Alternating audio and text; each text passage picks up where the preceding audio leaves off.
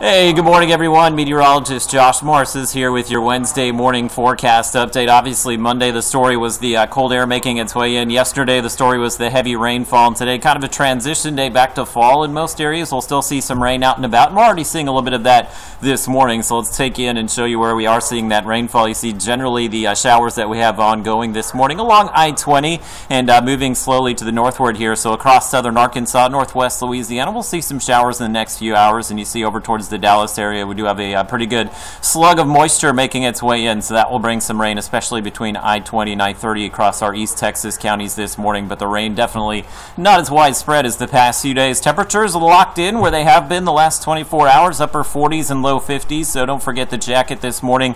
We also have that breezy north wind, not quite as gusty as what we saw at times yesterday, but the northeast breeze today about 10 miles per hour as we go through the afternoon and evening hours as well. Visibility pretty good across the northern Arklatex here, but we are seeing a little bit of fog set up south of Interstate 20. Even saw a little bit in Shreveport on my drive in this morning, so at this point don't anticipate any dense fog since we still have the clouds above, but we may see visibility reduced just a little bit if you're traveling up and down I-49 this morning. So this is the way it will play out today. I think we'll spend most of the day here in the 50s. A few locations will break the low 60s, so you see as we go hour by hour, your rain chances generally decreasing as we go through the afternoon, and optimistic maybe a few locations will see some sunshine, but I think most of us will stay mostly cloudy and just overcast throughout the day today, so there is a good chance high temperatures may actually come in a little bit lower than this, but right now going 58 for Shreveport, 56 in Texarkana this afternoon, and you see a few 60s maybe poking out where we'll see the sun across the northern Arklatex. Wide view of the region, still have that frontal boundary down along the coast, so it is not out of the question here. We could see a few pop-up showers as we go through the day. The big upper level low back to the west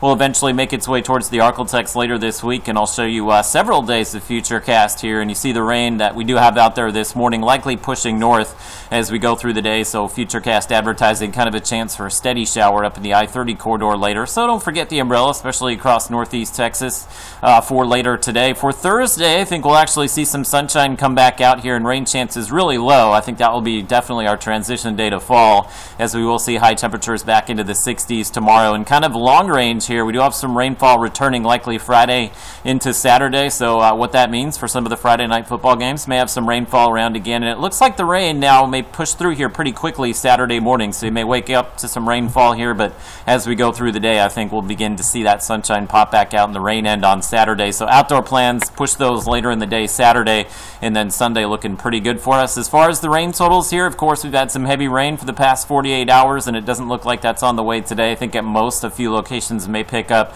over an inch of rainfall, but certainly no flash flooding concerns for us this morning or at any point today. And there's your 7 days, shows temperatures back into the 60s through the weekend.